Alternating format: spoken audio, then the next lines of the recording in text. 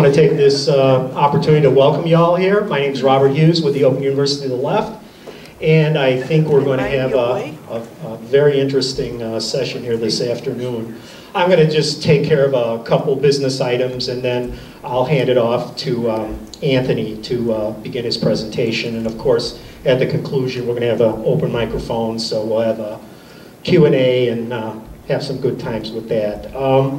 One of the things I wanted to just get past is this problem we're having right now with the website. You know, if you go to openuniversityoftheLeft.org, you've probably seen we've got that Jeb Sprague event from DePaul back in September, like locked in there forever. Well, without getting into the details, we had some problems with like the host and the hosting site, that is to say, and we've had some problems there, and we're trying to get this thing fixed, and we will, but it might take a little bit longer than, actually it's going on way too long, but we don't have any technical experts, so if anybody here is like really smart about that stuff, just let us know, because we could use some help with that. Another thing I wanted to do is that, like, we are actually going to pass the hat here at some point today. We normally don't bother you, you know, we're not about capitalism or anything like that, that's obvious. But Anthony drove up here from Springfield, Illinois, and we would like to get a little bit of dough so we can give some gas money. You know, that's the right thing to do. So, you know, if you got $5, throw it in the hat, that would be nice. Anyway, we will pass the hat later. Now, with regards to the next event, I do have the details, and I can give you that, and I will right now. The next scheduled event is going to be Dr. Kim Sipes. He'll be here next month. That's on February 9th at same time, same station, 2:30. He gave me this is kind of a preliminary title, but The Three-Legged Stool, U.S. Empire, U.S. Capitalism, and Global Climate Change. As people have tried to understand what's currently going on in the United States, especially for the purpose of instigating social change, they tend to focus their analysis on U.S. capitalism. Some people try to add an analysis of environmentalism to that, of capitalism, and a few even focus on, of course, the U.S. empire. So we have one or even two explanations, or three explanations for what's going on. So I guess what Sipes is going to argue, if I can say this be his thesis or something, while he is acknowledging that all three of those things are important, they're insufficient in and of themselves to explain what's happening. So he's arguing that we have to include all three elements, all three factors in any analysis, meaning U.S. empire, U.S. capitalism, as well as global climate change. And he's going to discuss these approaches and the ramifications, including that in his analysis. So that should be an interesting event. And February 9th, same time, same station. Okay, this afternoon's presentation. We got a title here, The Lack of Critical Class Consciousness by the American Public in the Aftermath of the 2012 Presidential Election. Many on the left are wondering about the path forward and how to go about articulating and implementing a progressive vision for change. In this presentation, Anthony DiMaggio discusses 6 of the main reasons for why the U.S. political system has moved to the reactionary right in the last few decades. Understanding these reasons is vital before one can articulate how to reverse them, how to counteract, how to take this on. So in this discussion, he will provide reasons for why the American public should remain optimistic in coming decades with regards to prospects for reducing economic inequality, rolling back corporate power, and challenging the propaganda of the reactionary Republican right and the increasingly center-right pro-business orientation of the Democratic Party. Anthony will also discuss an overarching problem in modern politics, that is, namely the lack of critical class consciousness on the part of the American public. He will discuss its causes and consequences, as well as what can be done to promote a better understanding of the growing class divide among the American people moving into the future.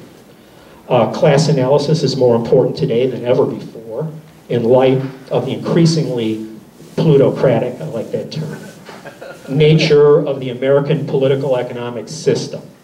And in light of the economic stagnation and tremendous loss of personal wealth associated with, as we know, the 2008 economic collapse here and the subsequent economic stagnation. Now, just a little bio here. Anthony has taught American and global politics at a number of colleges and universities. He earned his PhD right here in Chicago at the University of Illinois Circle campus. And he is an expert in the study of mass media, public opinion, interest groups, and public policy. He's the author of numerous books, including Mass Media, Mass Propaganda, written in 2008, When Media Goes to War, written in 2010, Crashing the Tea Party in 2011, The Rise of the Tea Party, also same year, and a book in progress entitled, I guess it's a working title, From Fear to Democracy, Presidential Rhetoric and Mass Media, From the War on Terror to the Arab Spring, which has a completion date scheduled for September, it's the spring of 2013. Okay. Okay, let's welcome Anthony. All right. I wanted to thank everybody for coming out today. Thanks for the introduction, Robert. Is this loud enough? Can people hear us all right? Yeah. Okay.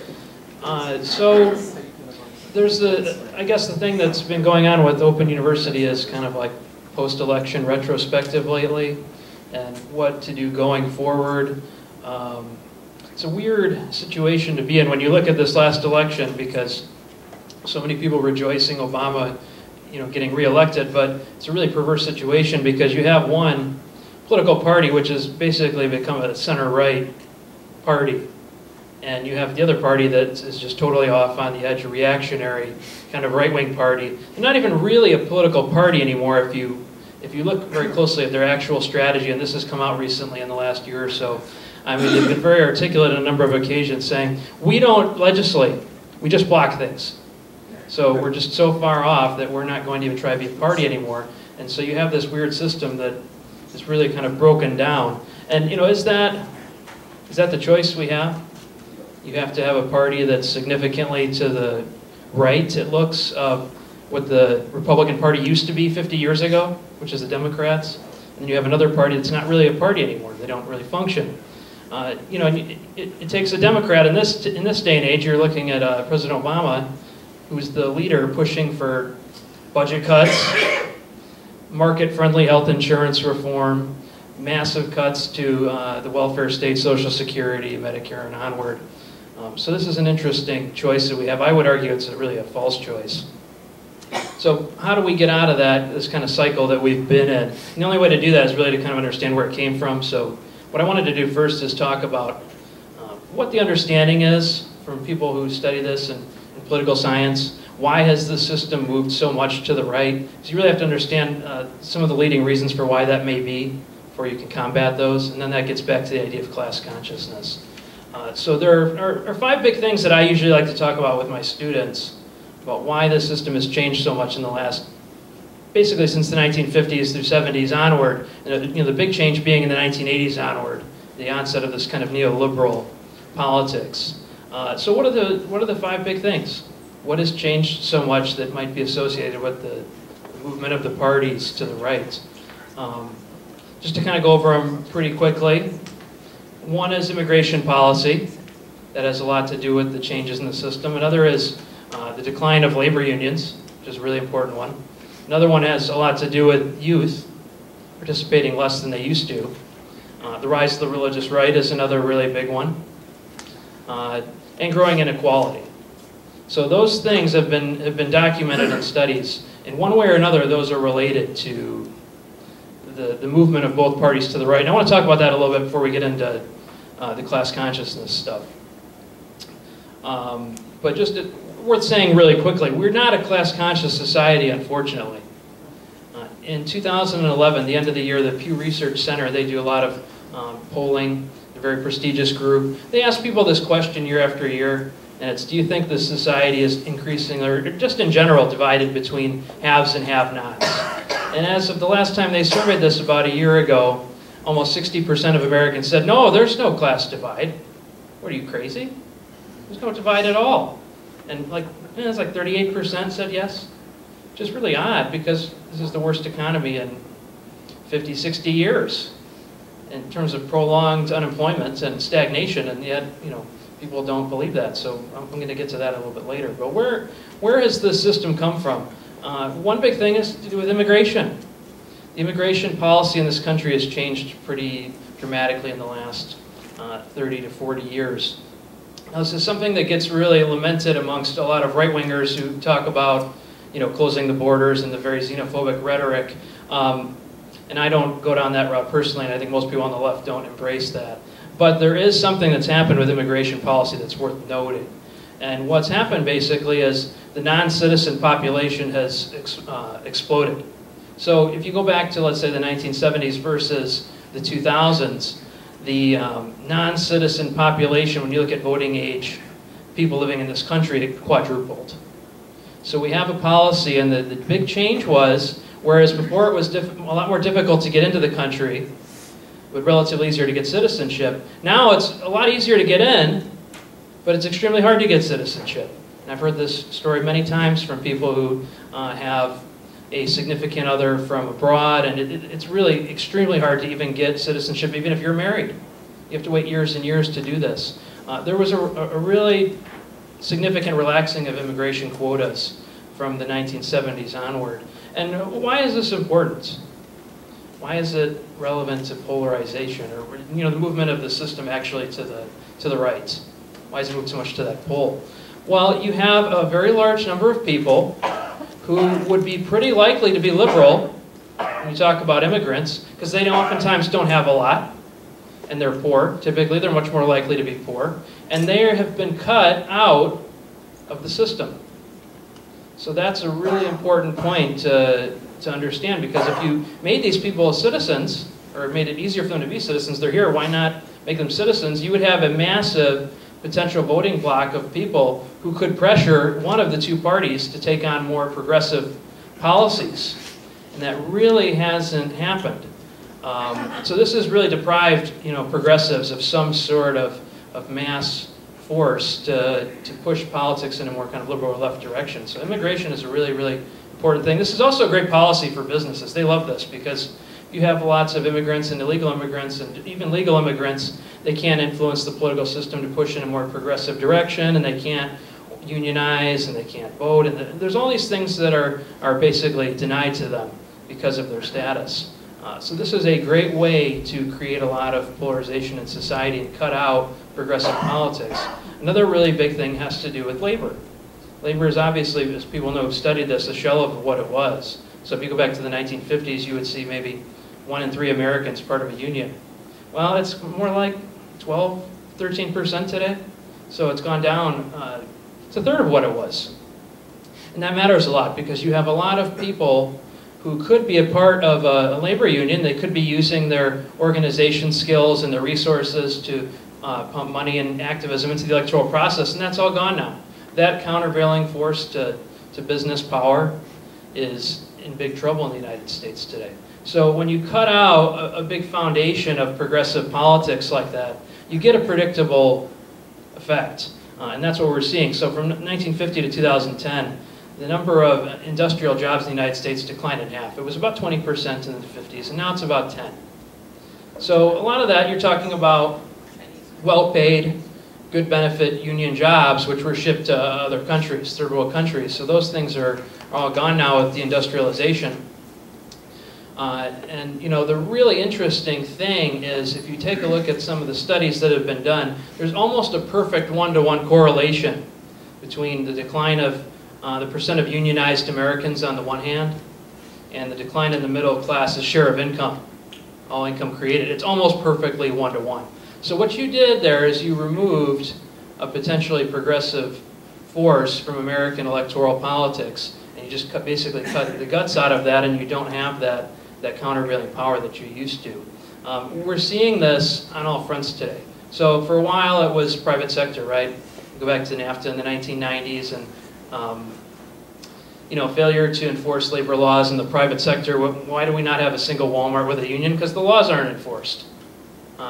the National Labor Relations Act and protection of unionization is just not enforced. It's just not being done by the Justice Department and other legal actors. So you just don't enforce labor laws.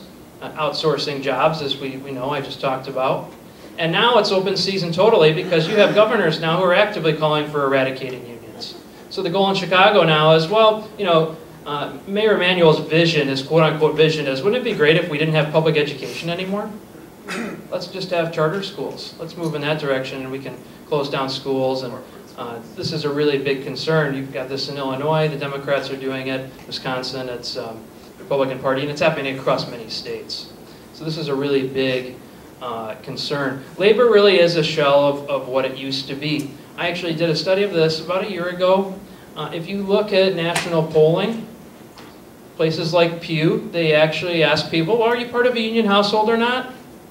And unions don't really have much of an effect on socializing people anymore, even people in them.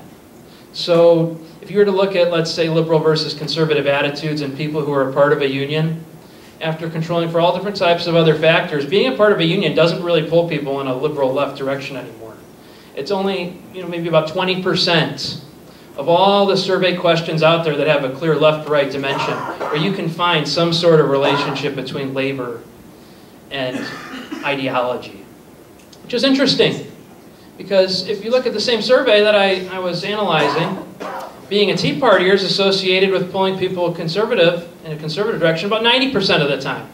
This is a group that's been around for a couple of years, and thanks to the help of the mass media and that socialization function from Fox and Republican leaders kind of leading the way with that, you have this force that has really, in a lot of ways, pulled people in an even more conservative direction, and labor unions really don't have that anymore.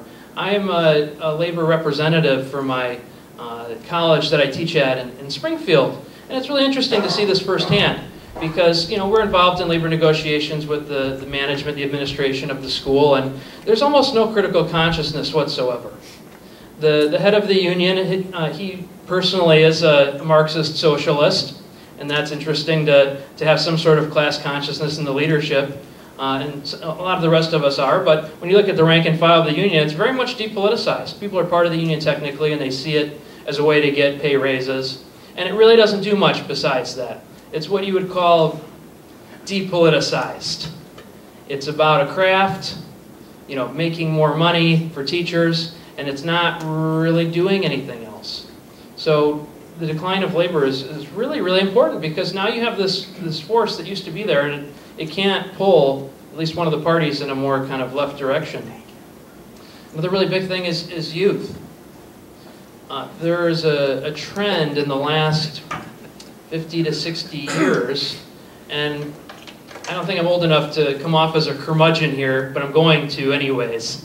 What's wrong with youth today, right? We can all have that discussion. There's not too many young people in the audience here, right? So what's going on? Well, there's been a trend in the last, let's say 30 to 40 years where young people have kind of increasingly tuned out from following the news and become less likely to vote. And this hit its worst point, you would say, between the 1990s and 2000.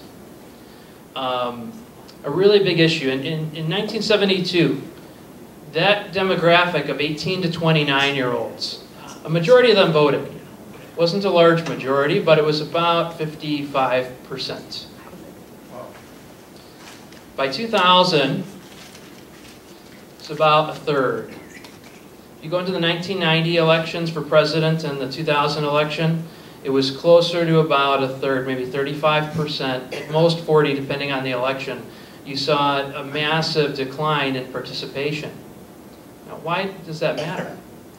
Because young people don't have any money. They're poor. They don't have much.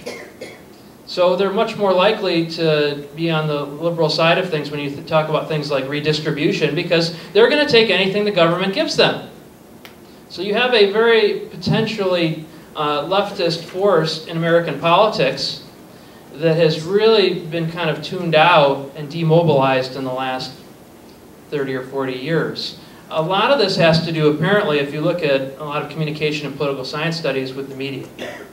There's this thing called fragmentation going on, and everybody knows what this is. If you look at media options in the last 20 or 30 years, there are so many choices today that people don't have to follow politics in the news anymore.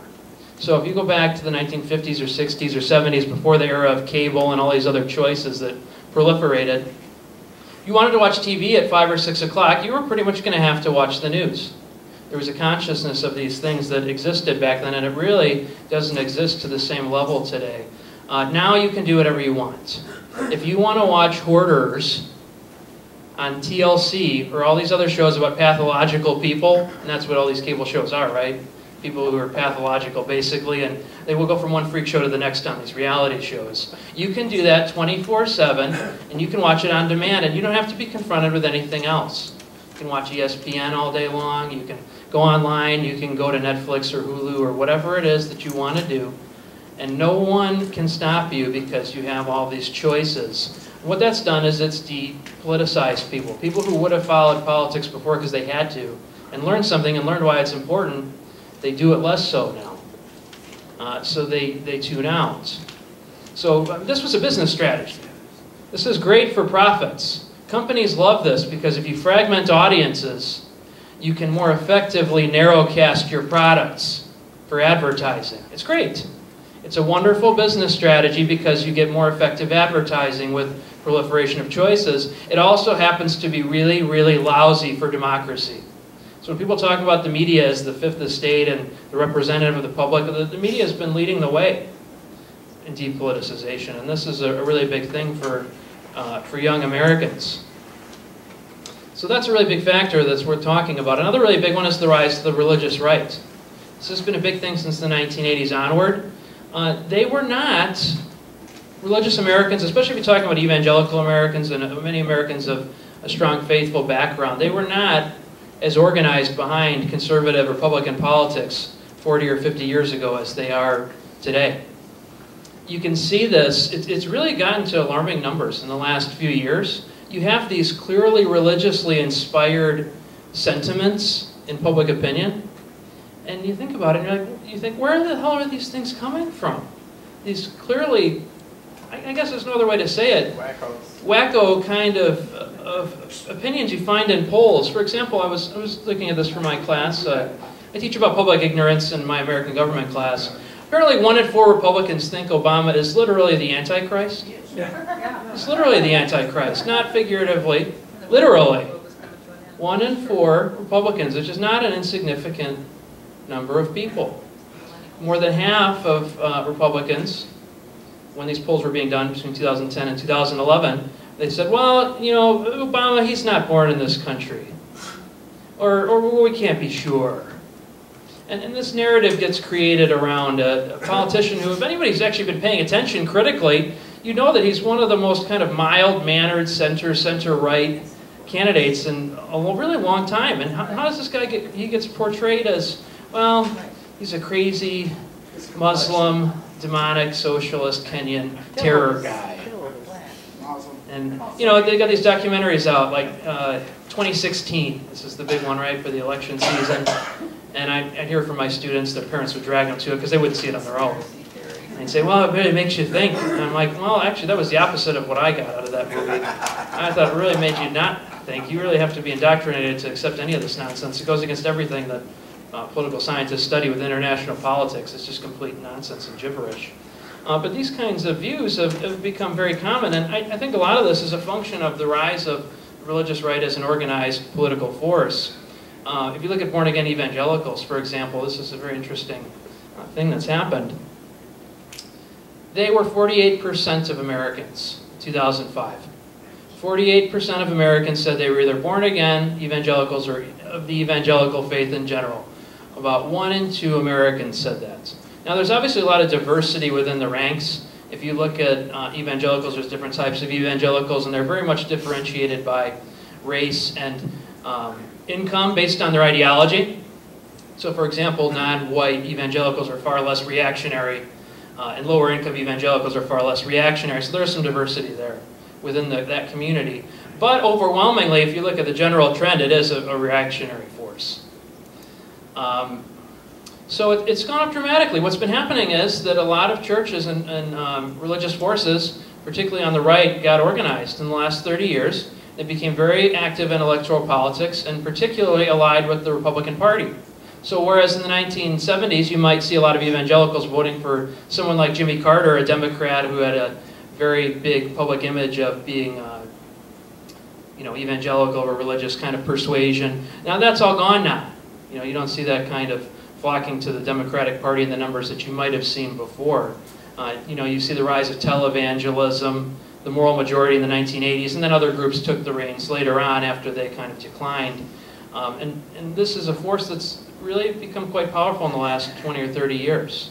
So whether it's people being socialized in their families or in these churches or televangelism or Republican officials taking up this mantle of this kind of rhetoric, you see a lot of it in this last election. I don't go in for a lot of the culture war stuff as my major analysis. I usually focus more on economics and foreign policy, but I mean, you have to be blind in this last election not to see how extreme a lot of the religious rhetoric had become.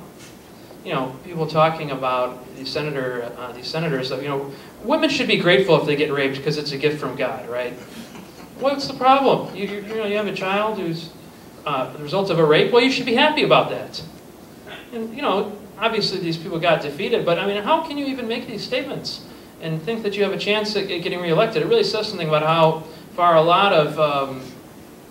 how far this religious right, this force has gone in American politics. So that's something that also has to be addressed here. And it has dramatically pulled the Republican Party to the right. That's a big force here. The last big thing is inequality.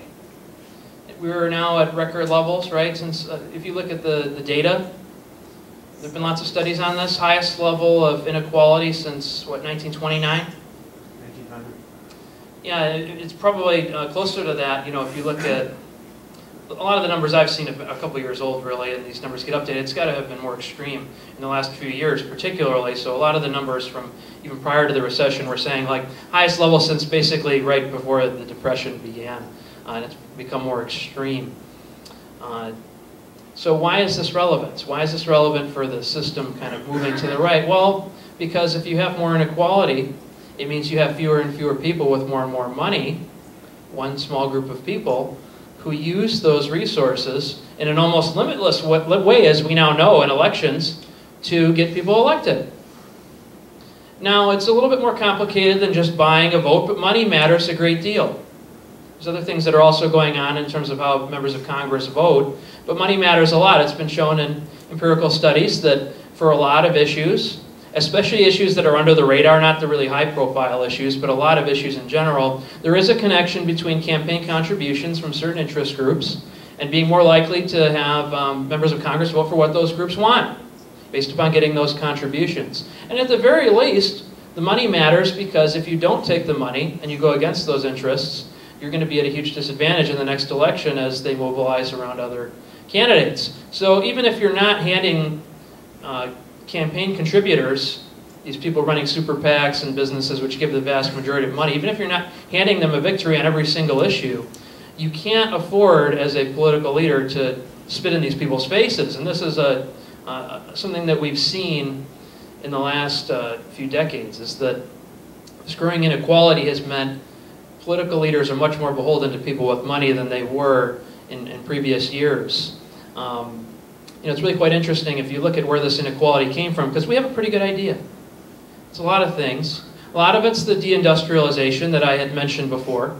It creates a lot of inequality. A lot of it has to do with the immigration, and you create a permanent underclass of people who live in this country but aren't citizens and don't have any rights or ability to lobby or vote.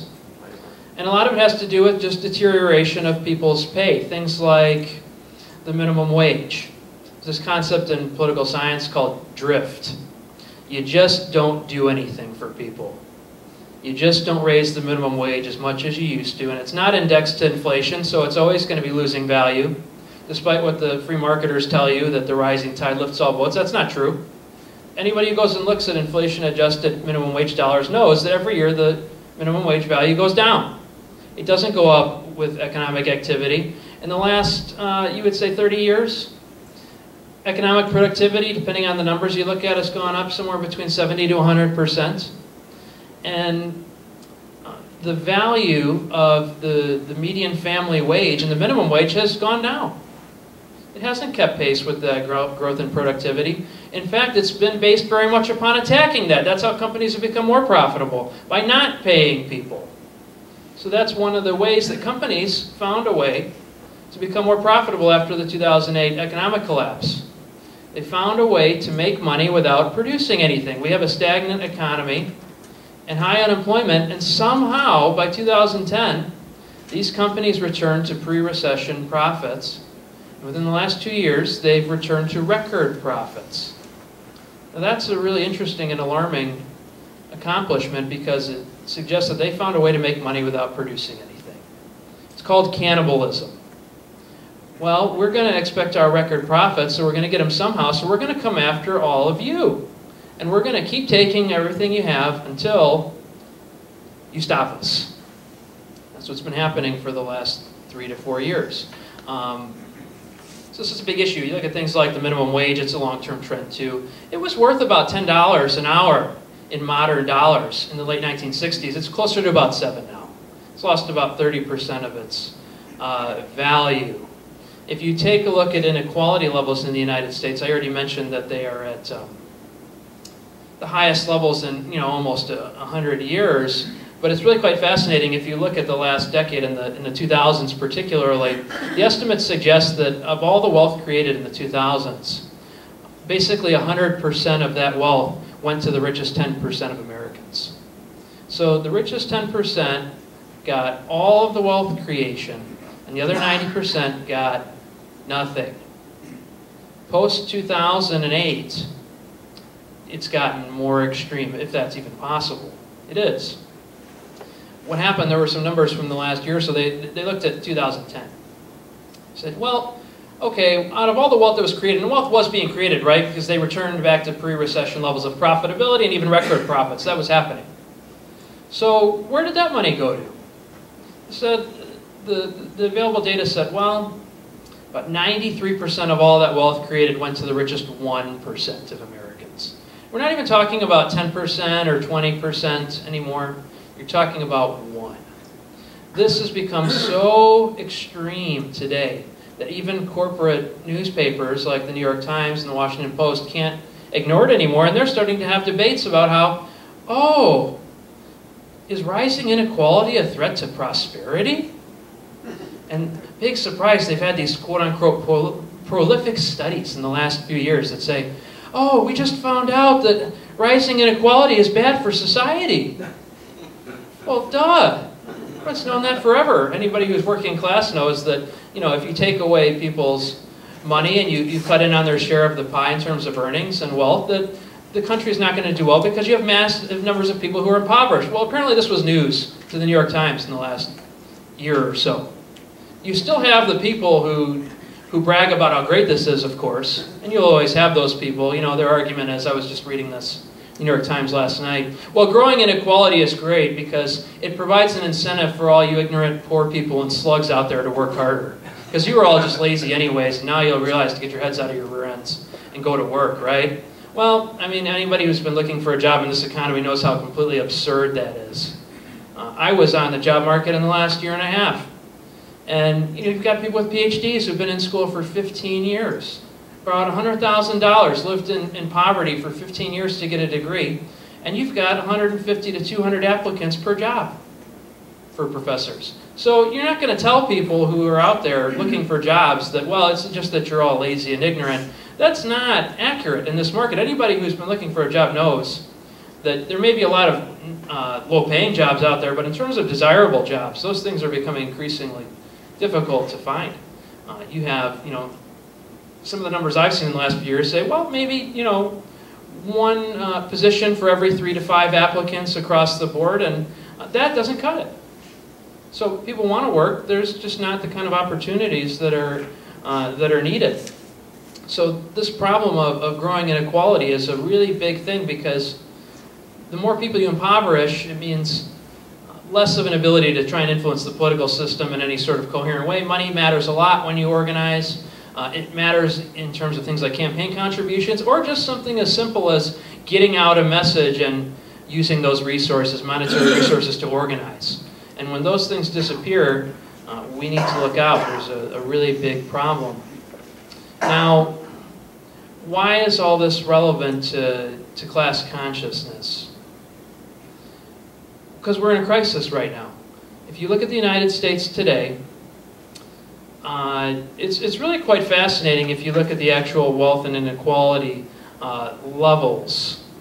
The bottom half of Americans have nothing in terms of economic wealth. You're talking about financial assets. Half of Americans have nothing.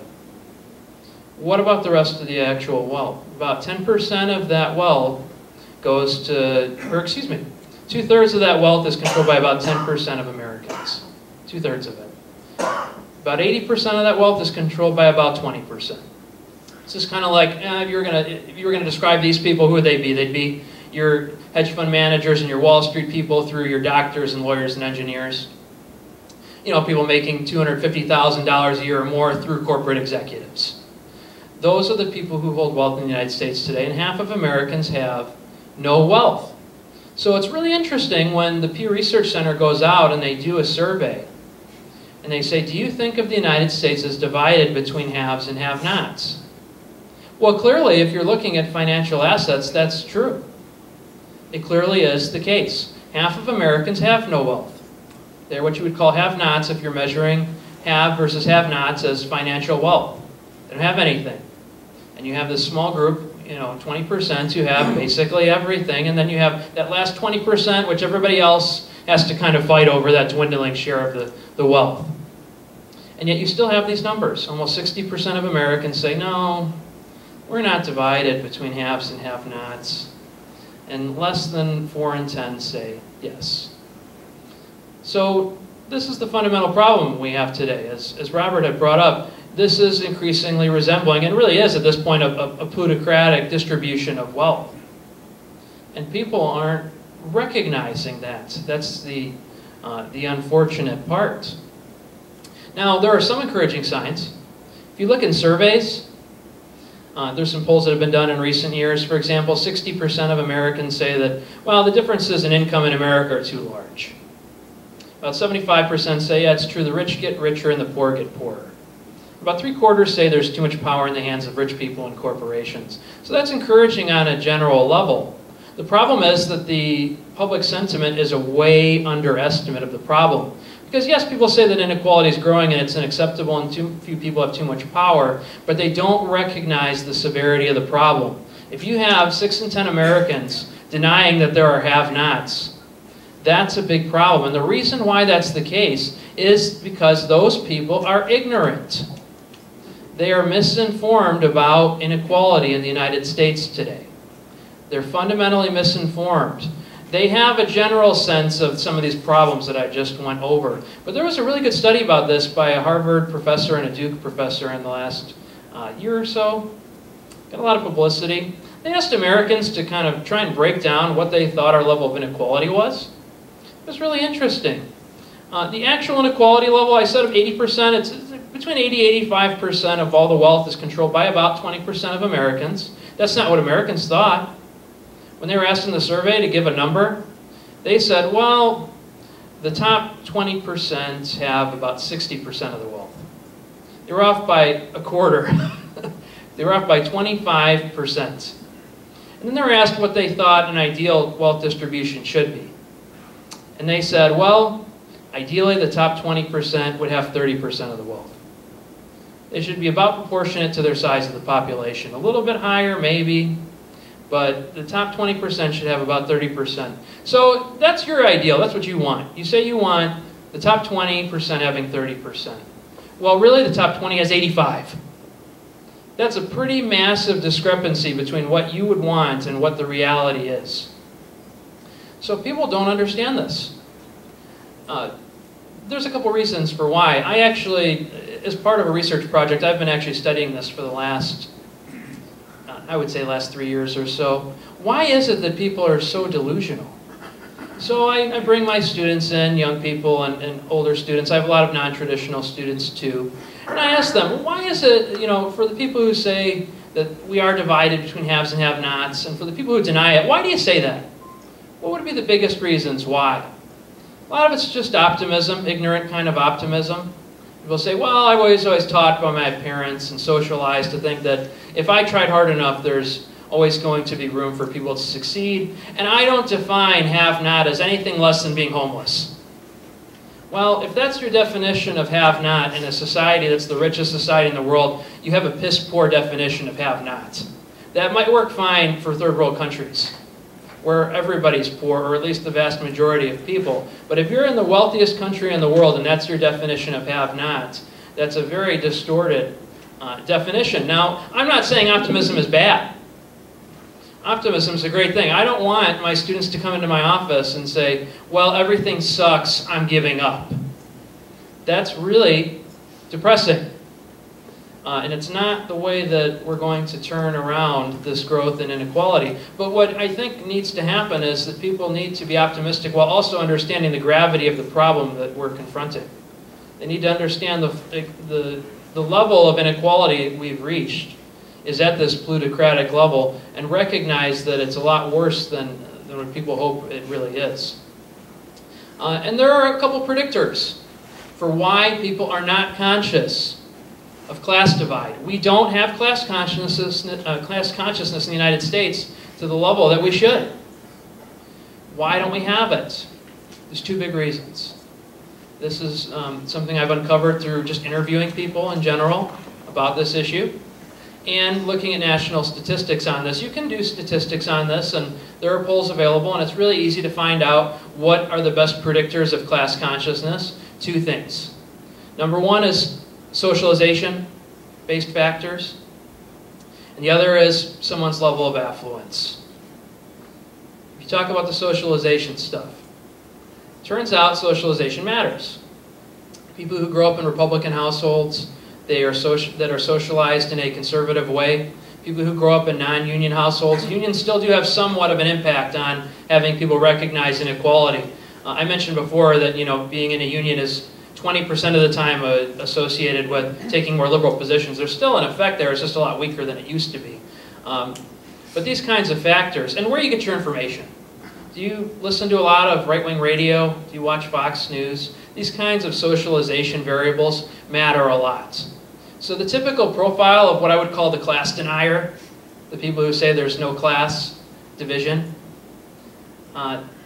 Republican, conservative, Fox News viewer, non-union household, these things matter. What we have to be doing in this day and age is we need to do a better job of organizing and socializing and stop being so damn polite at family outings when your crazy conservative relative just decides that they want to scream their way into quote-unquote winning an argument. And people just diplomatically defer. I hear this so often with family members and other people who are of a liberal or left persuasion. They say, well, in the name of going along, I'm just going to not talk about it, and I don't want it to be unpleasant. Well, we need to make it unpleasant. I'm sorry to say that. But people need to start making it unpleasant because it is unpleasant. It's an unpleasant situation when you have a country where half the people have no financial wealth, in the richest country in the world. And we need to do a better job of socializing people to recognize that. Because clearly, most people, whether you're Republican or Democrat or Independent, don't like this level of inequality. They want it to be closer to what I had mentioned. 30% of the wealth for 20% of the population, and that's not anywhere near what we have. So we need to do a better job of this. And this is directly related to the second factor. Why people don't embrace a class analysis has to do with affluence and materialism. People who are more privileged tend to deny that there's a class divide, and there's nothing surprising about that. The typical profile when you look at demographics for a class denier is pretty simple. Male, white, highly educated, secure in their job, these kinds of things are typically associated with denying that there's a class divide. Now, there's a certain amount of that you're just not going to be able to really challenge. And it's not that surprising, right? That people who are on the winning end of the class divide will say, oh, I don't know what the hell you're talking about. What class divide are you talking about? I've done just fine. I went to a good school and I have a good paying job and all these things. And what are you going to do about that? Well, what we need to do is we need to go to those people who are on the losing end of that divide, and we need to implant in them and talk about this more and socialize people to be more class conscious. And to galvanize people who are already more predisposed to this, who are on the losing end of that divide, and organize them. Not only them, but that's the place where you could be the most effective. People who've been left out of this system. Now, why does class consciousness matter? Why is this such an important issue? Well, one, because it's real. You can't create solutions to inequality if you don't understand the level of the inequality. And it's also important because class consciousness is one of these weird forces in society that makes people, or a lack of class consciousness, makes people ignorant to their own best interest. So if you take a close look, for example, the way people answer that question, do you think there's a divide between haves and have-nots? It's precisely the same people who say that there is no divide who are the kind of people who are more likely to take pro-business attitudes. They're the same exact kind of people, they're the same people, really, not the same kind. They're the same people who are more likely to say, yeah, well, poor people are lazy. Government shouldn't help the uninsured. Government shouldn't help the poor. Deregulation is great. Free trade is great. This is kind of ironic if you think about it. I've termed this, I call it class subconscious. These people aren't class conscious, they're class subconscious. They've internalized the Fox News Republican narrative. The Fox News Republican narrative is talk crap about poor people and people of color all day long, and everybody who's not white upper middle class male, and engage in this blatant class warfare kind of mongering, fear-mongering of people, but the whole time act like there's no class divide. So if there is a class war, it's only because poor people want there to be one. All the poor, repressed millionaires and billionaires out there, they're the victims, right? So Acorn created the economic crisis. It wasn't Wall Street greed or anything like that. And the interesting thing is, and the reason I say this is ironic is, because, you know, you're actually proving that there is a class system by denying it. Because if it was the case that there's not a class system, why should your opinion of class divide, saying there's haves versus have-nots? Why should that be a predictor of all your political and economic attitudes? And it is. This is like what they call the miracle of aggregation. One person can say anything they want and blow smoke up your rear end, but when you aggregate a trend, you notice, hey, these are the same types of people who deny that there's class that take upper-class pro-business views. You are thereby showing that there is a class system because there's clearly a class ideology at work behind what you're saying.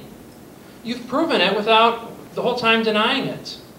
So it's all there already. This system of class consciousness, this trend is exactly what you would predict would happen in a well-functioning class society. You would have most people deny that there even is a system, on the one hand. And on the other hand, that class consciousness or subconsciousness predicts all types of right-wing pro-business attitudes. So you get these same people that say, well, if there's no divide, then screw those poor people, right? Because they're just lazy. That's exactly what the propaganda is saying.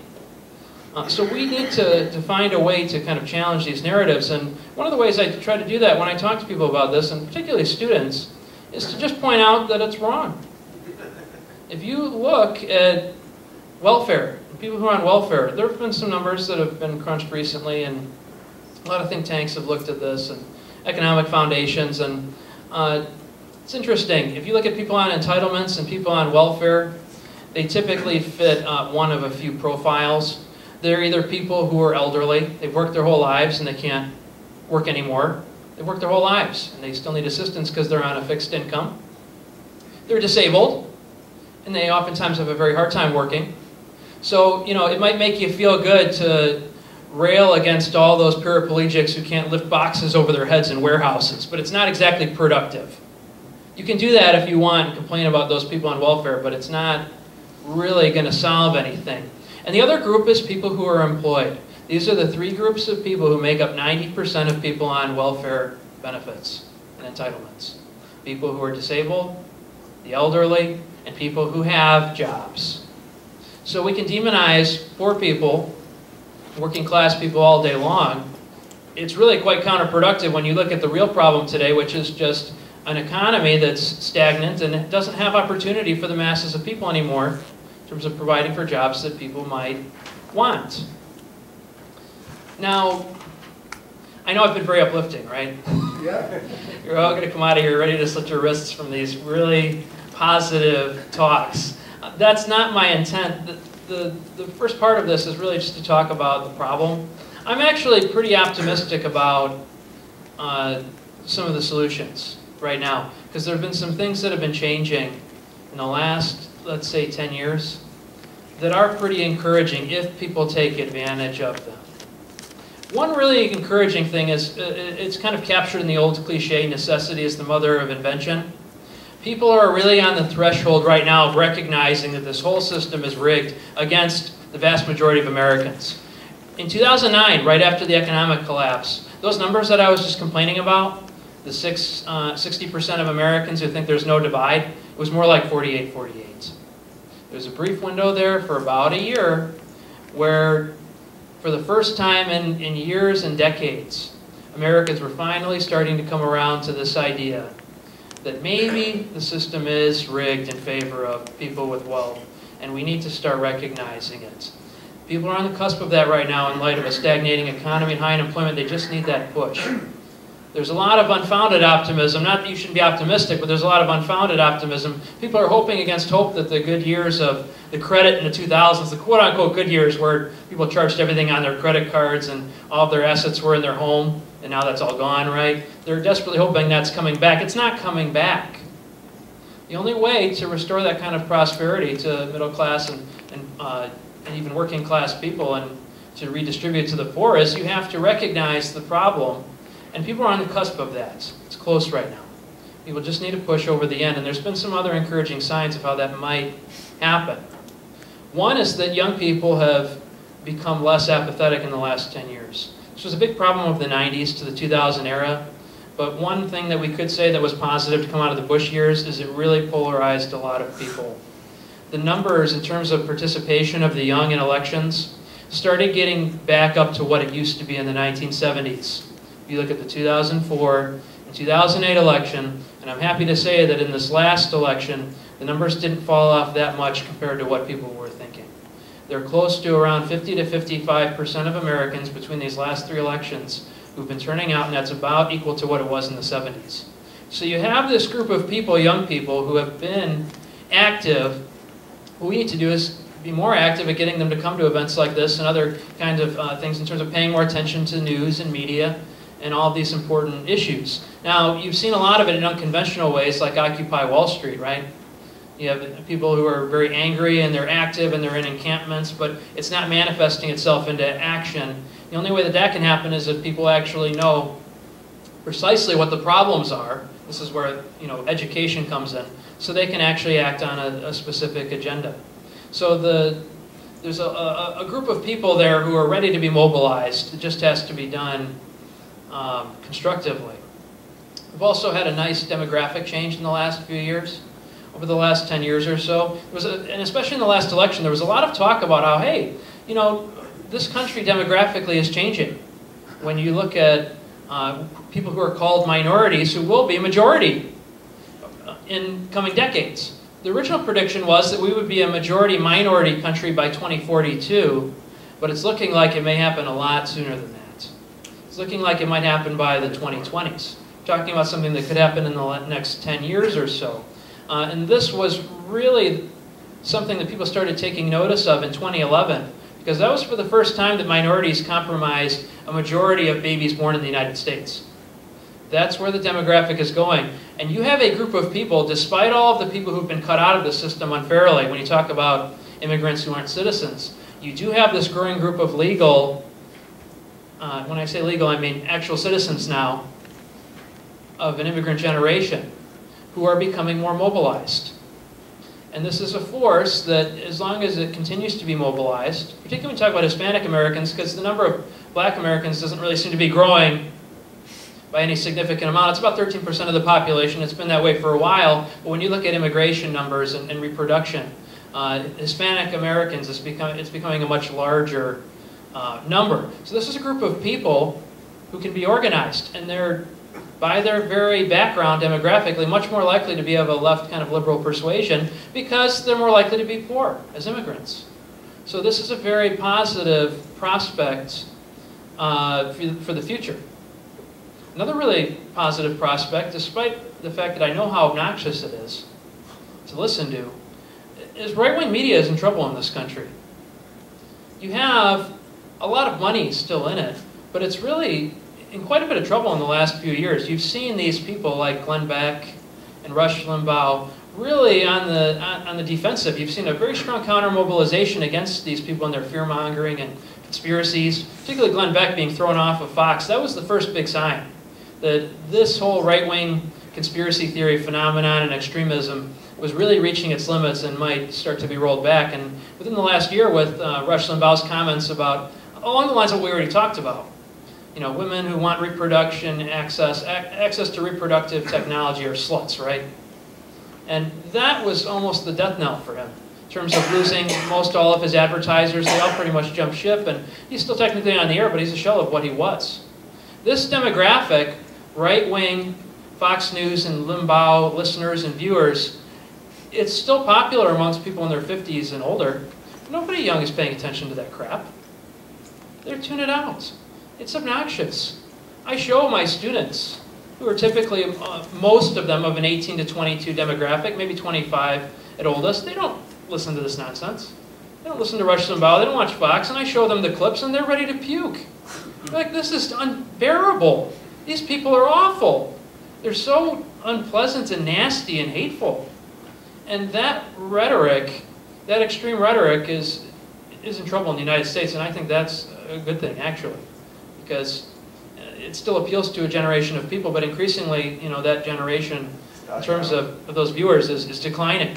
So this is a real opportunity here in terms of control over information to have a different system. Thankfully, these people do the job for you, talking about how women should be grateful that they're raped, and how women who want access to contraception are sluts. I mean, they're really bending over backwards to marginalize themselves. We really don't have that much of a job to do there in terms of just pointing out how completely insane these people are. So I'm very optimistic about that too. These are a lot of the things that have been changing in the last 10 years that I think that we can take advantage of. And just in general, this is a very wealthy society, and people have become accustomed in the last 30 or 40 or 50 years to a certain level of affluence. And they're not going to give that up overnight, which is why people are so angry in this day and age at government for not helping them. The big issue, when people are asked in polls, what's the big issue? It's the economy and jobs. People feel like the government hasn't done anywhere near enough to help people in this economy. And people aren't going to give up their level of affluence and privilege that they've developed over the last 30 or 40 years overnight. They're not just going to give up on that. So you have this group of people who can be mobilized if we can educate them properly. I think it's just going to require some time and activism. So I think for those reasons we shouldn't be all doom and gloom about this. There's a lot that can be done and probably will be done. Whether it will happen in a timely way or not is another question. The longer we wait, the harder it becomes. But I'm going to leave it there. Maybe we can have some discussion about these things from this point forward.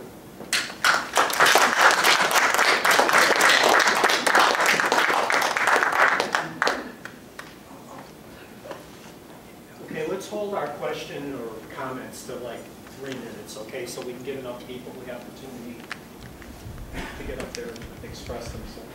Hi, agreed with about 98% of what you said, by the way, which doesn't make it right, obviously, but I just want to say that a couple of things I think that need to be added to the struggle. Well, first of all, is the notion that there's this, most people in this room have it, but a lot of people don't, that it is a constant struggle. That there's a war, and we're getting our ass kicked. There are countervailing indications. But I know when I've said this in parties or groups, I said, you know, I haven't read a good account of how the left got its ass kicked. People look at me like, what the hell's the matter with you? And I think, you think we won? So that's one point. Second of all, I think we need in that story, it's got to be the events, a story that shows, hey, what happened, say between the 60s and now. I mean, sociology is kind of interesting and polls, but I want a story, sorry. And some of the things I would put in the story would be what happened when the USSR fell and how that has affected, I would argue, everything. From the religion of anti-communism no longer being necessary to everything else around it. Also, to explain that we may be taking it in unproductive ways, but capitalism is growing like crazy in the rest of the world. And that's a big deal. That's where huge amount of wealth is being created. And we got to understand that we're now the small timers when it comes to growth. We don't matter much anymore. And that's going to be hard for our little egos to manage collectively. Other thing I think we need to realize, I think we need to stay on message more. What I mean by that is, first we need a story to stay on the message of, but words like entitlements ought to be banned. It's not just a question of politically correct. A word like that suggests that people have no right to what they're getting. And that, just saying it, that's it. That's it. Once you've said it, there's no way to unsay it. And there are a lot of other terms like that that the right has successfully planted in our brains. You know, statistics are great. And then there's one more thing. I think in general, people like to go with winners. You know, Yankees had a lot of fans all those years. And the problem is that capitalism has won and won and won. They beat the commies, they turned the Chinese, etc., etc. And I think we got to have a story that includes that, because that's what people, a lot of people, kind of in the back of their mind goes, hey, there's the winners and the losers, no sense in backing the damn losers. They won't say it, it may be semi-conscious, but I believe it's pervasive. That's one of the huge obstacles, especially among working people, where they go, what's the point of siding with losers? Okay, I'm setting up. Enough. Thank you. Are we doing Q&A back and forth, or? Yes. Okay. I think you brought up a lot of good points. Actually, the point about entitlements is wonderful. You know, sometimes I think we get these words, maybe not in so much in your case because you're making the point, but you know, people who study public policy a lot, they use these words because it sounds easy for people to recognize, but they're the wrong choices. So I would focus on it. I would say, you know, more of a human rights issue. I would agree with you. It's a human rights issue. It's not an entitlement issue, because then it suggests that people aren't guaranteed these things, and they should. Or how about they paid into the system and now they're, you know, it's insurance. They paid for it. They're getting it. Well, there's a lot of ways to go. But. Yeah, but I think the framing is a good point that you're making. I don't look at the 2012 elections as something where we quote unquote won. I think that, you know, in terms of my presentation, I tried to be pretty clear that I think it's a false choice to say that you can have someone who's more conservative than an Eisenhower Republican, Barack Obama, versus complete, you know, what crazy reactionary right-wing people.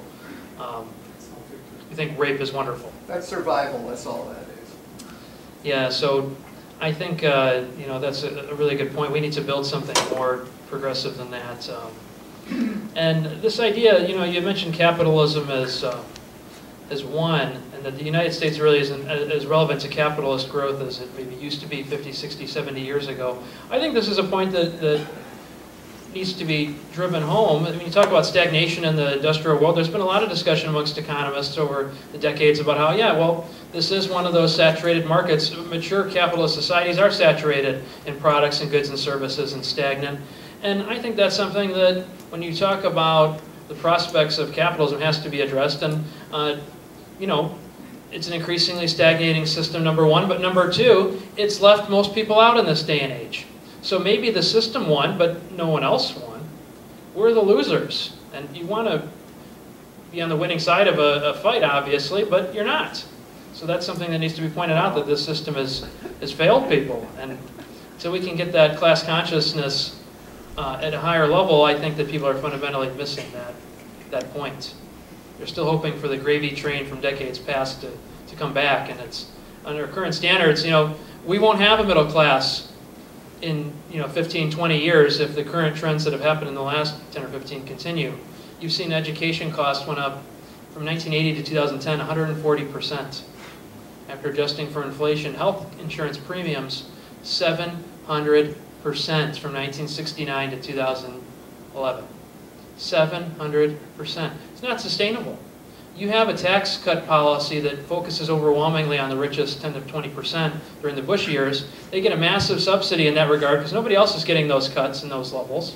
And then you just take a massive amount of people's money, whether it's for education costs or health insurance, and this is where a lot of that inequality comes from. So this is not the country that it was 20 or 30 years ago. People need to recognize that. They want it to be, but it's not. Thank you for your talk. You mentioned a couple things like just now that I hate to say in terms of showing off is completely nothing new. You talk about the mature market. Marx said that there was something called, he predicted something called senile capitalism, where more and more money exchanged hands and fewer goods and services were created. I mean, that seems pretty obvious where we are today. Younger people in the Occupy movement have a simpler way of putting it. They say that 70% of our economic activity is the financial sector, which is, if you want to put it simply, is just rich people loaning money to one another. I want to talk for a minute about a group you didn't mention who have me particularly irritated at the moment. I don't bother talking to evangelicals and Republicans, even the working class ones, because it's just really hard. Yes, it is. And I found that there are other people in my life, they're quote-unquote liberal Obama Democrats, who end up being equally hard to talk to because I think that they've lost their moral souls. And for them, they're a different profile than you mentioned. Although they are winners, they're also Democrats and call themselves liberals, and they supported Obama. They're very happy now. And for them, there really isn't a big problem. There isn't a big problem except for the Republicans. And the solution going forward is just keep electing Democrats. And for them, there is no moral problem with drone strikes, and there is no moral problem with the end of habeas corpus and the end of what little civil rights we had in the past, because it just doesn't exist. And they have their opportunity to read the Wall Street Journal and the New York Times. They'd end up being just as horrible and insulated as the groups you did talk about who watch Fox. And these people are just as hard to talk to because drone strikes and the end of individual rights after 800 years in our society just doesn't exist. It's not a problem. You said that these people on the far right, what they say is gibberish. Well, for the liberal Obama Democrats, everything we say is gibberish. And the choices are between far right gibberish and our gibberish. What they say is gospel. And I'm not going to mention any names, but there are some real charlatans on the left who carry the water for these people. I'm not going to mention any names. I'm just going to say former founder of SDS and a former president of SDS, and I'll leave it at that. But I want to go on a little ways. You also, in terms of showing off and saying nothing's new, you said that you look at where a person's resources come from, what their background is economically and culturally, and you can see where their political views came from. Well, again, to show off, Mark Twain said, show me where a person gets their corn pone, and I'll show you where a person gets their political opinions. And for those of you who don't know, corn pone is an unrefined staple that was very popular in this country 100 years ago or more. And I want to end up, again, in the supreme spirit of showing off. I was at a Seder, that's a Passover ceremony, 20 years ago, and these were the days when I was full of piss and vinegar, and in the Passover ceremony you ask, there's a number of questions that are asked, usually focusing on 3 questions, and after the ceremony there's a time for discussion and eating, And I asked 3 questions, and the question I remember most that I asked was, what's America doing to ensure that Americans are going to be employed in the future? And there really wasn't an answer, except that, you know, we can count on the market to do that because we're in charge of the market. And I guess what they meant was, you know, because we're militarily in charge of the world, therefore we're in charge of the market, and therefore Americans will be employed. And I said, well, you know, Japan and Europe are putting aside resources and altering and constructing and guiding their cultural institutions to have people employed, and our competitors in the third world are doing the same thing, whereas in America no one's setting aside planning or resources or anything like that for Americans to be employed. And I'm really kind of unhappy that that question ended up being something of a prediction. I would have preferred to have been wrong. And I don't, excuse me, I don't have much of an answer for what to say going forward, because like I say, there isn't much talking to the right-wing people and the evangelicals, etc. And there really, and my big complaint at the moment is there's not much talking to the liberal Obama Democrats either. So with that, I guess I'll stop talking, and I want to hear what you have to say about all those many things I brought up. Thank you. Thanks for all the comments. Yeah, I mean, the whole stagnant capitalism, financialization, and crisis of capitalism, it's obviously an old story, right? So there's nothing, you know, I'm just situating my discussion in terms of that, but there's nothing new there. I know what you're saying about, I guess I would call them the Obama Boy Scouts and Girl Scouts. You know, every once in a while I'll turn on MSNBC, and it's pretty obnoxious to listen to. I mean, it's not, to me, that much less obnoxious than listening to Bill O'Reilly and all the other kind of gobbledygook. For 80% of the country, they're the left. Yeah. 80 or 90%. And I guess I would call it a crap sandwich, and you got to take a bite, right? You got to take the one that's at least somewhat more open and relative to the other one, and the true believers who know that Obama's, you know, the Kenyan Muslim socialist bastard, right? You got to start somewhere, and that's, you know, the people who are relatively more sympathetic is, you know, I think where we have to go. And it doesn't mean you can't call a spade a spade. I mean, obviously a lot of, I'm not an Obama supporter. I mean, all the things you pointed out are exactly the reasons why I don't support Barack Obama. And, you know, I guess when George Bush does it, it's a war crime, right? You know, assassinations. And when Obama does it, it's just cute.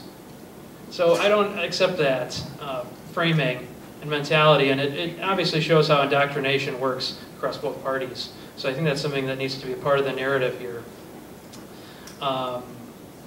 So I would agree with you there. I think one of the really big things is, you know, you mentioned how much of this is new. I don't think that this room is a microcosm of the entire society. I think that my role is, when I look at research, is to quote-unquote prove or present empirical evidence for things that we all already kind of knew, but most people don't.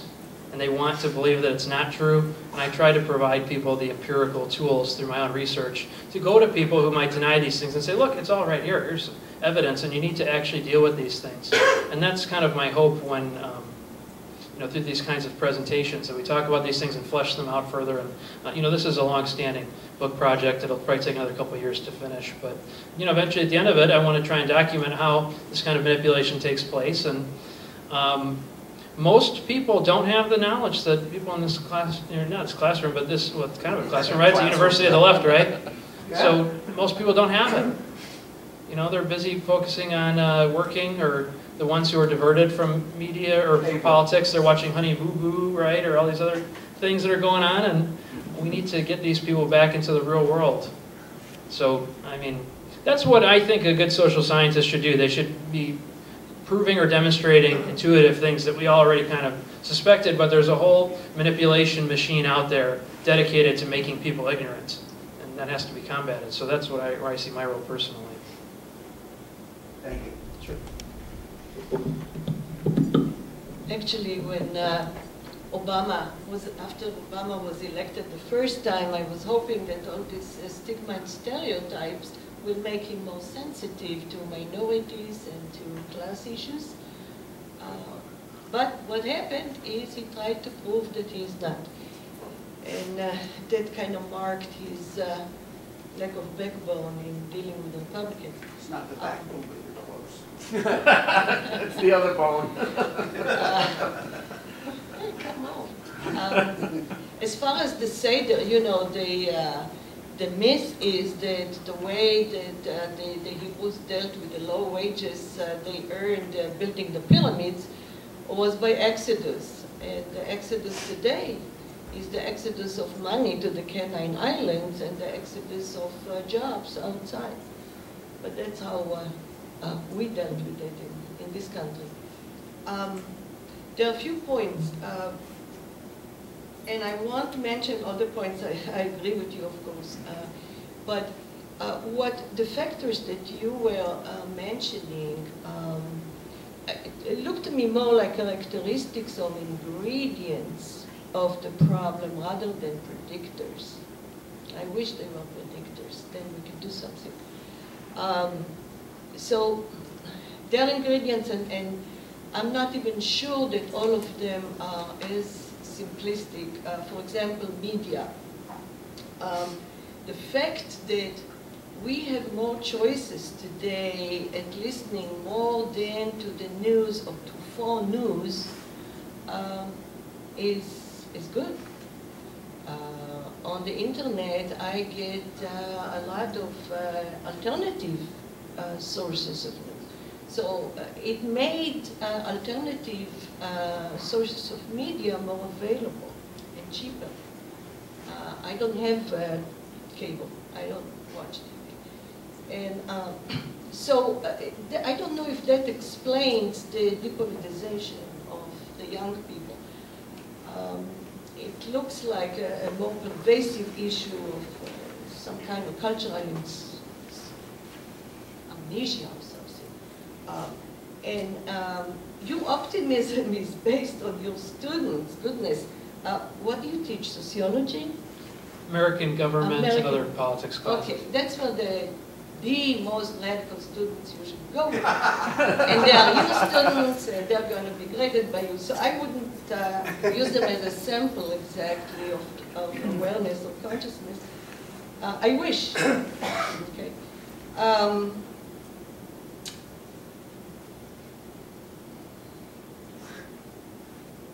Provincialism, yeah.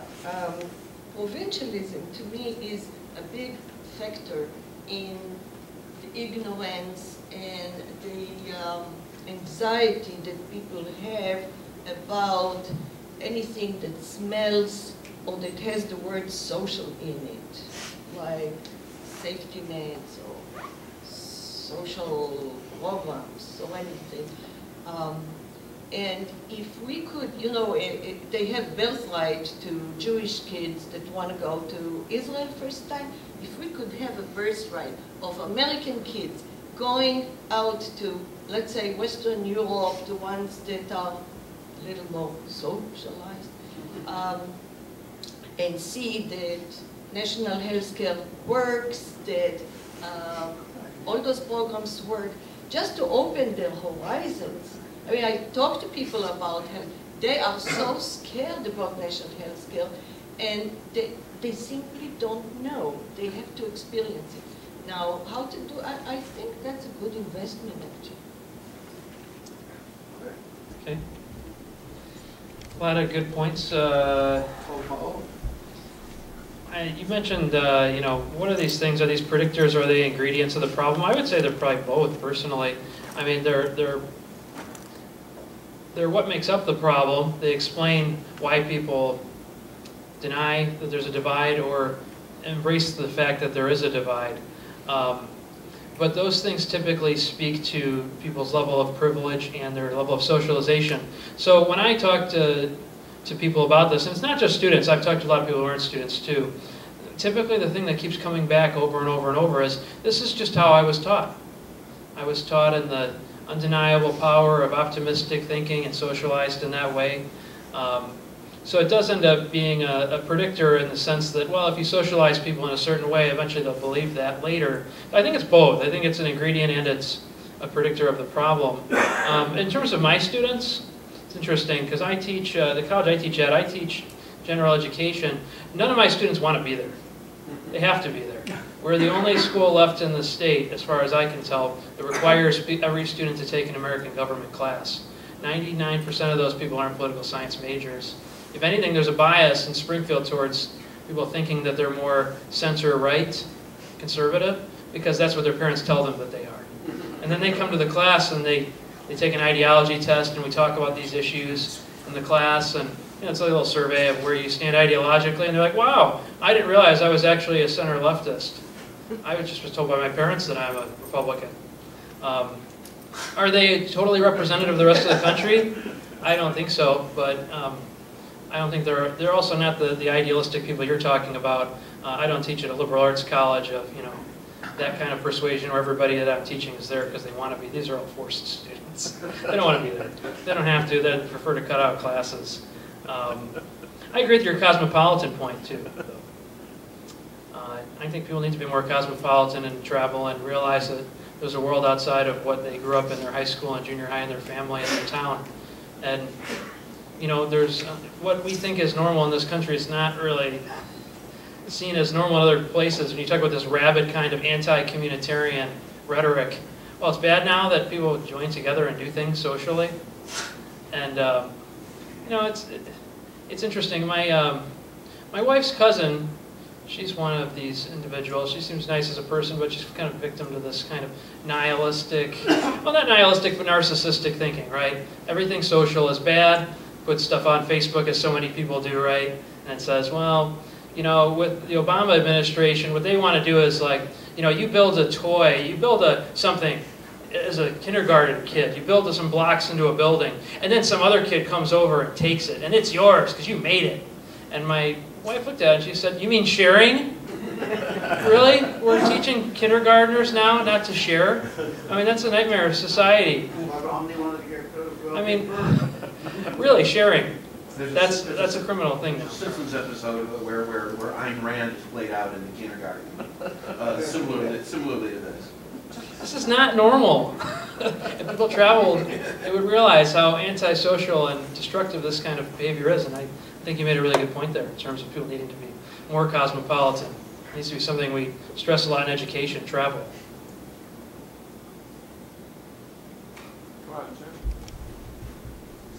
I want to thank you first, and I want to address the question of your optimism. Not that I disagree with it, but how to approach it. And the reason I'm concerned about that is that a lot of people that know what you're talking about and that are so-called progressive or on the left, when they talk about these issues, they talk about their bottom line is the Democratic Party because there's nothing else. And I had a fair amount of experience working with immigration rights. And the main people pushing immigration rights, and they represent millions and millions of people, they were so scared about the lesser evil business that they spent much time in voter registration and getting people to vote instead of doing something constructive about immigration. So I just want to, it just seems to me that most of the people who know what you're talking about and are talking to other people about how crazy their thoughts are, they're into the bottom line of the lesser of evil. Yeah, what's the vision, right? So I guess for a lot of people, the end game is just electing more Democrats. This kind of has been brought up. And that kind of takes center stage, I guess, is where it sounded like you were going with that.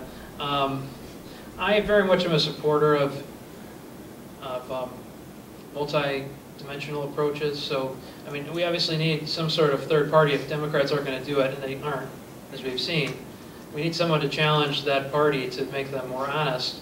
And if they lose votes and we have an alternative, that's great. And at the same time, if the Democratic Party starts becoming more liberal like it was 30, 40, 50 years ago, then that would be a positive effect as well. So I guess I'm kind of pragmatic on that grounds, but I don't view my goal when I talk with people, we have these conversations to be just partisan hackery and galvanizing votes for Democrats. I want people to focus on a longer term kind of vision. It seemed like you were talking about there. Just simply voting for a lesser of two evils doesn't really appear to be producing anything positive. At this point, it's just, I guess it gets worse at a slower pace than it would have otherwise. Seems to be what's happening. So I guess I would agree with you in that regard. Yeah. In 2008, I supported Obama, went to Indiana, Iowa, knocked on doors, phone banked, etc., and was very, very happy when he was elected to join those 200-some thousand people in Grant Park. But after that, for me, and I think a lot of other progressives I know, the rest of his term was considered, if you had to pick one word, a disappointment. For 2012, we're hoping, I'm hoping, and I think a lot of us are hoping, that finally, he caved into the Republicans so much on so many issues during that first term. We're hoping, well, some of us are hoping that he'll grow a pair, if you'll excuse my expression. And there's a small amount of evidence so far that maybe he has, because in this latest legislation, he only caved in a little. I think he went from 250,000 to 400,000, something like that, as to the level at which they're going to pay a higher tax. The thing that bothers me is, yes, there's in a sense a victory there for liberals and progressives in getting the higher taxes, but that's a pittance. This whole big fight was over 4%, raising from 35% to 39% the upper bracket, the income tax incremental rate in the upper bracket, which to me is absolutely ridiculous, a pittance. We should be having a much more progressive tax system, much higher at the high end. And is this redistribution? Republicans say, you don't want to redistribute the wealth, do you? Well, yes, that's exactly what we want to do, what we need to do, because the market does not do quite the proper job of that. And anyway, I'd like to hear your comments on that. Thank you. Sure. So as Obama promised open change and seemed like he was kind of more of the same, I guess. Disappointment was the word he used. I think most people, a lot of progressives, at least I talked to, agreed with that. I mean, there's been some limited stuff that, in the last, I guess, month or so. I mean, I looked at the news stories like you did, and I was encouraged by the fact that the tax cuts were allowed to expire for the 400,000 and above. Relative to what I think we need to do, I think it's a really, really small thing, but possibly a significant first step, I guess I would say.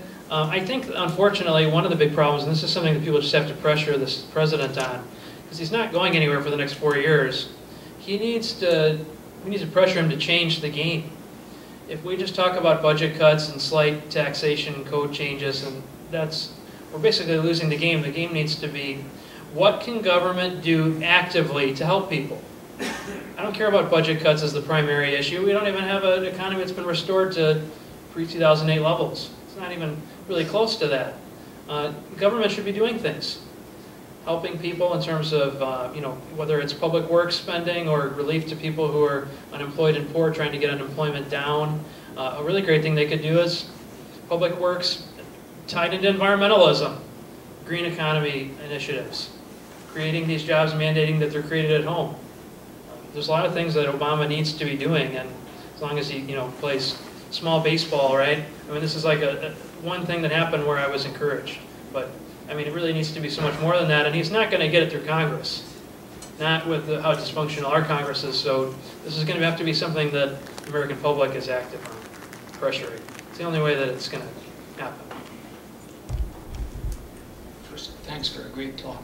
I was wondering, Anthony, if we should add to one of the reasons for, or two of the reasons for income disparity would be the reduction of the government in employment. They laid off many people, and also they are not giving money to school districts that have to fire teachers and other employees. And also, the level of defense spending that we have today, it's at the highest levels ever, beyond the Cold War, beyond this crazy Bush's maniacal foreign policy. excuse my being intemperate here, but, and another is, I want your opinion on Occupy Wall Street. Do you think that that has momentum and it has any real meaning? Thank you. Sure. I guess I'll start with the last one first. Occupy Wall Street, I thought there was a brief window there where, I mean, they were doing the first step that needed to be undertaken, which was directing critical consciousness towards lack of perceived opportunity. And I thought that was really great. I was involved in some early Occupy Wall Street stuff going on in the state capitol. Unfortunately, across the board, it seemed like it really just dissipated, and I think the problem was lack of a long-term constructive agenda. And I don't want to say cannibalism, but the whole idea of encampments, which increasingly became grounds for people getting assaulted, and the kind of negative stories that came out of that made it something that limited its appeal. It was a really good first step, but it needs to go beyond just a general anger and that kind of sentiment, and it needs to be channeled. And these were, by the way, the worst offenses against them were in cities controlled by Democratic mayors. Right. Definitely, yeah. They were not That's a really good embraced point, by too. You made some other points about austerity, you know, government kind of cutting social welfare spending and benefits, massive military spending and reduction in government employment. I mean, a lot of the government employment jobs they're talking about historically were the best, you know, well-paying jobs and good benefits. I think all these things play into growing inequality. They're all part of the equation. The austerity hurts people, particularly people in need. The military spending takes money away from education and healthcare and things that could help people, and the reduction in well-paying government jobs obviously hurts people. They're all part of the same neoliberal agenda and problem, which is just treat people like dirt. So we have to kind of get beyond that level of thinking, and somehow this ridiculous notion that in the richest country in the world we can't afford education and healthcare and basic things. I mean, that's really a victory of propaganda and manipulation. People become convinced of that. This is not a question, it's a comment, so to abide by the rules here. Reading Noemi Wolf on the attack on Wall Street by the Homeland Security, the FBI, and the banks in combination, the last article that she wrote, that tells me that we are entering, and I don't think you going that way, that we are entering into a spiral, irreversible spiral of fascism in here. We are losing the few tools that we have, such as free speech and not being spied and persecuted for our ideology. So that's one comment. And the other is that you want to find out why people still eating the shit that we are eating, and we have been sold a bunch of plastic shit on different colors that people keep taking as wealth, or as something that will give them some kind of health, happiness or something. Do I have time to respond to that? Two good points. Fascism, you know, it's something I've worried about in recent years, particularly, especially with all the rise of this kind of populist demagoguery, which isn't really based on real tangible points, but just kind of manipulation. You know, a lot of the Tea Party stuff that myself and Paul Street had warned about, you know, their biggest problem was that we didn't have 8 more years of George Bush's wonderful presidency, right? That's the only problem with America. And this kind of, you know, blatant demonization of everybody who's not upper middle class white male, and, you know, of the Glenn Beck variety especially too, right? And all this kind of nastiness. There really is a lot of potential there, especially if the economy keeps getting worse. It could go that route very easily. We're kind of on the precipice of that. The question is whether we're going to step back from it. Sanity is going to prevail, and people are going to actively rail against these people, which I hope is going to happen. We've seen some of that happening. I hope it continues, and I hope it doesn't go the other way, because a really bad economy that's a very dangerous situation to be in, because it can go either way. You can have what happened in the United States after the New Deal, where unions and activists became organized and turned it around and reduced that massive inequality, or you can go the route of fascist Germany. It could happen either way, and if people aren't active, that could very well happen. And in terms of the false consciousness, I guess is the diplomatic way to talk about the second point you made. That's how it works in relatively democratic societies like ours. I say relatively in the sense that no one's going to come in here and beat our heads with clubs right now for having these discussions. But in those kind of societies, you have to control how people think. And that's why those socialization-based factors like partisanship and how you're socialized and media attention, those are the most important reasons for why people are lacking in critical consciousness today. Those are the most important factors that go into it. So we need to deal with that. We need to take advantage of the fact that this isn't a dictatorship. Not yet, thankfully. And become more active on these things and challenge this kind of manipulation and demagoguery, I think. That's a good point. And the economy is not going to get better because the situation globally, global warming, contamination of the seas, depletion of the lands, in California, the very productive valleys there, they have been contaminated and they have been taken out of production. The economy is not going to get better, so we have to look through that. Yeah, I mean, that's one of those issues where we're really looking at, again, on the precipice there. We've probably stepped over it realistically with the, climate change and these heat waves and destruction of the environment. I mean, we're realistically, it looks like we're in a slow decline right now, or maybe even a faster decline, depending on how quickly it happens. And at this point, I think the real question is, can we do more with less in terms of decline in economic growth? And, I think that's a bad model in general. Where does this notion come from that the world is our toilet? That everything needs to be used as quickly as possible and resources are endless? And I don't agree with that anyways. I think we need to learn how to do more with less, and we need to be more satisfied with less trying to satisfy consumer wants for widgets, and be more oriented towards conservation and using less. So that's obviously a part of the equation here. Unfortunately, I didn't get to that because there were so many other things, but that's really important. Okay, on that note, that's going to be the concluding remarks. Thank you, Anthony, very much.